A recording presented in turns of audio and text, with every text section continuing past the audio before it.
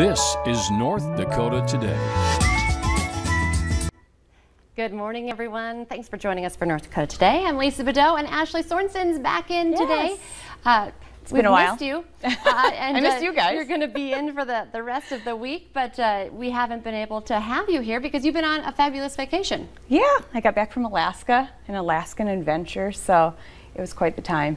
Just got back. Was gone for about a week. A week? Okay, and the whole crew, right? The whole crew. There were 9 of us. So it was, yeah, it was a great, a great trip. Full of adventure there. You can see we saw a moose hiking, we went whitewater rafting. We did like all the Alaskan things that you're supposed to do. All very, seeing a moose is very Alaskan. That is true. And it was unreal. Like, I don't know if you've ever seen a moose, but okay. It's like, wow, just out of nowhere. Yeah. And just, yeah. So here we went dog mushing. We were in Fairbanks, Alaska. So we did a lot of the state too of Alaska, which it's a huge state. So we only covered a very small portion, I guess. But we flew into Fairbanks first, and that's where we were with some family friends. And here you can see the dogs. Oh, video. And so of course it's summer there. Yeah, however, it was about 60 degrees. Oh, okay. It wasn't like summer here. We just missed that warm weather, but they pull like a ATV, 4-wheeler, the dogs, to train. So there's like no motor.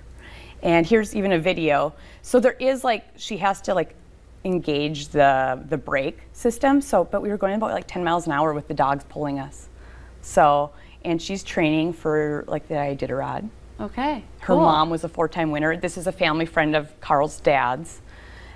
So that was incredible in Fairbanks. And then we took a train and we went to Denali.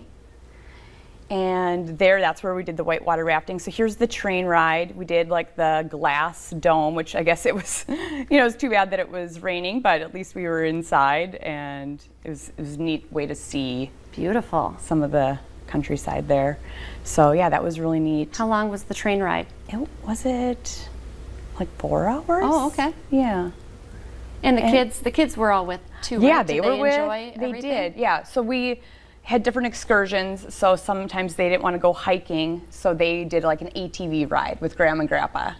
So everyone, we kind of planned the trip and had options available, and they got a little nervous for whitewater rafting. That's where in Denali we were doing that. Looks like a postcard. It's just beautiful. Yeah, this is in Seward, Alaska. So if you remember the Olympics, Lydia Jacoby, the swimmer. Yeah, I remember. 17-year-old. Yeah, she's from there. But Seward is a big fishing town. We saw a 91-pound halibut. Wow. Yeah. Did you eat some halibut? Did you? I did. I went to Alaska one time, and people were pulling salmon out of their pockets. Everywhere they went, we had salmon. I was going to bring some in my purse for you. You should have brought some salmon. They seriously had it in their bags, in their pockets. Yeah. Here's whitewater rafting and one of the hikes. One of the adventures or excursions we had planned did get canceled.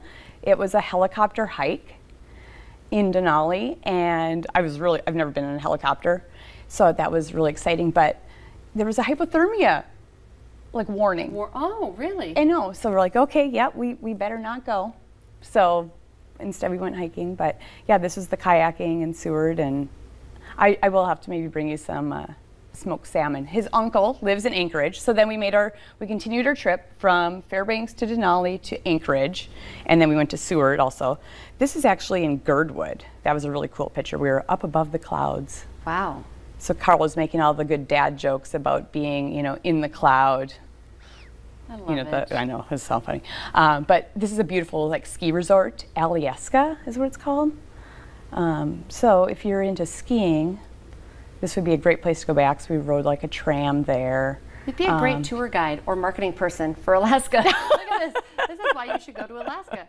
Amazing. Do all the things, and you did a lot. So you were there for a week. Yep. Okay. A week, and yeah, here's the little puppies. So they were just these little fur balls, and so now I have puppy fever too. And oh, I love it. And so I thought I heard you say you thought it was going to be warmer. So it was a little cooler, a little more rain than. Well, I mean, we looked prior, so we knew it was going to be a little cooler, but yeah, we just missed the like 80, 90 degree weather that they had, and it was like 60. Oh, yeah. And then, but then if it would have been too hot, it would have been hot for hiking. Right, yeah. And we had so, and that's all Alaska is layering. So we would just layer, layer, layer. So, and I did really well packing. I was impressed with my packing ability. Oh, yeah, okay, I maybe did, a little, maybe okay. a little, but. But you didn't underpack. I made a point to try and wear most everything that I brought, though. That's smart. So, then no one can complain because you wore everything. Right, yeah. So. Well, and then you're back great. here. We were also giving you a hard time because last night, major like storm blowing through.